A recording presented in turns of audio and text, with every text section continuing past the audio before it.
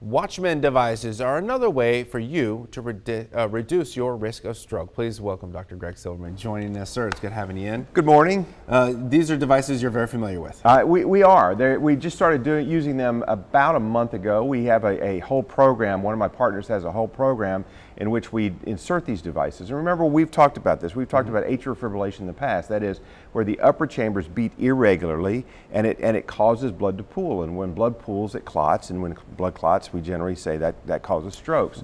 We have some pictures, yeah, if not video. We have a picture of this. And what we believe is that this is your risk of stroke with various risk factors in atrial fibrillation. This is what's called a Watchman device, and this is basically a left atrial appendage occluder.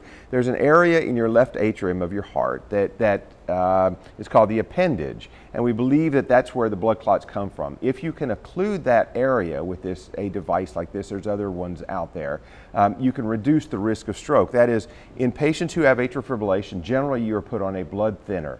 There are some patients out there who just can't tolerate a blood thinner. There are quite a few patients out there who just can't tolerate it.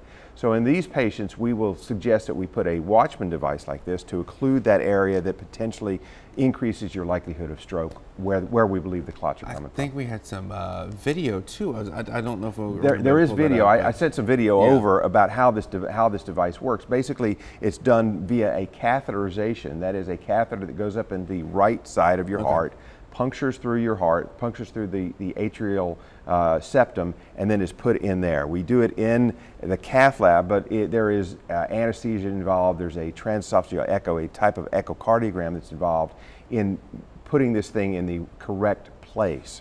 Ultimately, we've said it is to get you off of certain medications. Correct. That's the point of this device, is to say, look, in those patients who can't or won't tolerate blood thinners, and there are quite a few people out there who don't tolerate blood thinners, this is a device that is as good as a blood thinner. That's what we're suggesting. Dr. Silverman, as always, man, we appreciate it. Good to see you. Try to get those videos up for you. Yeah. Okay. Maybe next time. Next time.